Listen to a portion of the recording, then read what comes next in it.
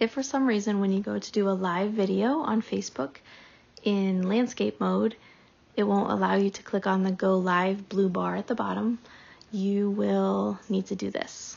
So first of all, make sure that your settings are correct.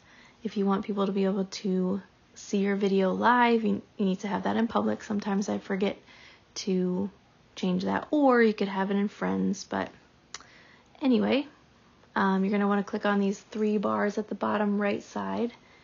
Once you click on that, this screen will come up, and then you can click on the Go Live bar. For some reason, it'll work that way. Once you click on that, you'll get your 3, 2, 1 countdown. You can record your video, and then once you go to end your video,